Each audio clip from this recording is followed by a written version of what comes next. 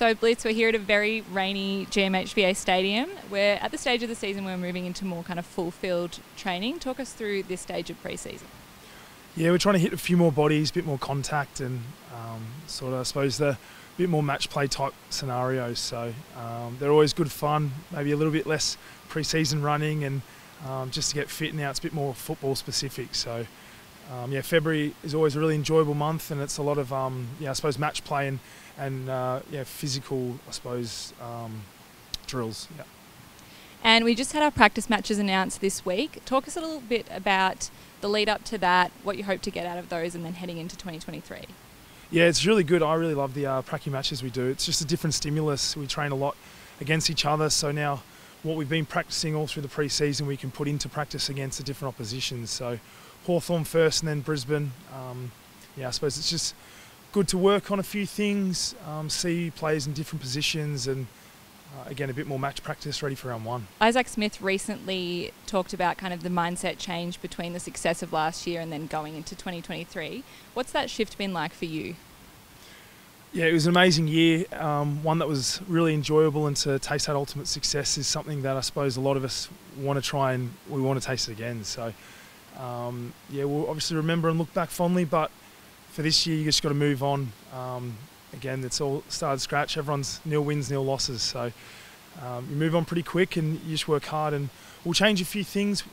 The structure and everything that we did last year is not going to work again this year. We've got new personnel in the new players we've got in board. So yeah, very exciting season ahead. And yeah, we know there's a big challenge ahead, but we're really excited for it. The other one for me too is down back is Asava. Sav's got great sense of where to market, and playing as a defender rather than a forward, he's getting more space to run and jump at the ball, and he's clunking everything. So sort of different ends of the forward and defenders, but they're both looking really good. And on that flexibility, obviously it's been a big part of your game. Do you think that's where the game is going in terms of how it's impacting our success? Yeah, I think so. I think the game's growing in terms of you need players being able to play different positions.